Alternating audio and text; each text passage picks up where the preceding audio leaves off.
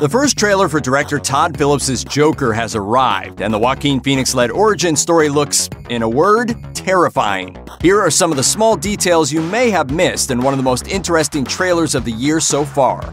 Struggling comedian Arthur Fleck is first seen sitting in the office of his therapist, who asks him if it helps to have someone to talk to. He doesn't answer. His first spoken lines in the trailer, heard in a voiceover as he makes his lonely way up a set of stone steps, makes reference to his mother. She told me I had a purpose, to bring laughter and joy to the world. A part-time clown and struggling comedian, Fleck appears to have taken her advice to heart, but there are clues that their relationship isn't necessarily the healthiest. Fleck is seen bathing his mother as if she were a child and dancing with her as if she were his wife. These are the only times she appears in the spot, and the only scenes in which Fleck looks genuinely happy. It can be implied from the therapist's question that Fleck would never share his inner darkness with his mother. There are also hints that his mother might actually be the reason for Fleck's troubles. He appears to be filling a caretaker role here.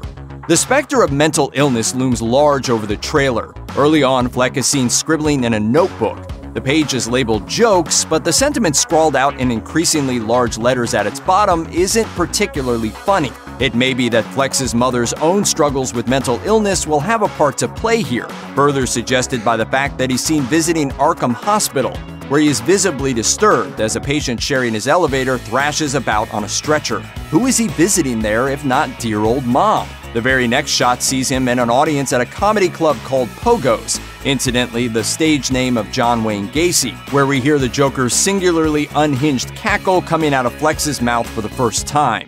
Could his mother's decline as a result of mental illness be what drives him over the edge?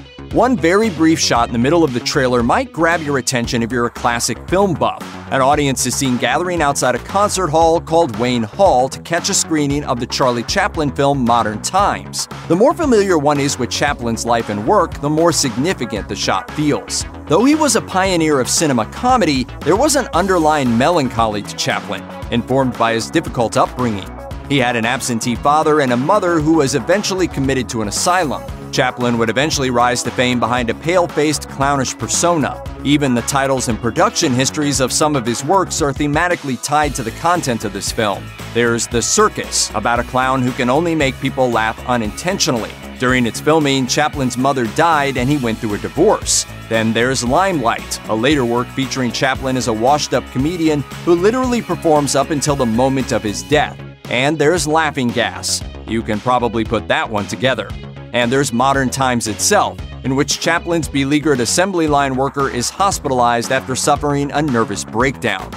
Joker may be the first film to focus squarely on the villain rather than Batman, but the trailer goes out of its way to let us know that Fleck's history with the Wayne family will be long and tangled. While Phillips has insisted that his flick will be a true standalone film with no sequels, that doesn't mean he won't in some way explore Fleck and Bruce Wayne's relationship to each other. The trailer hints at the fact that Fleck may set young Master Wayne on a dark path early in life.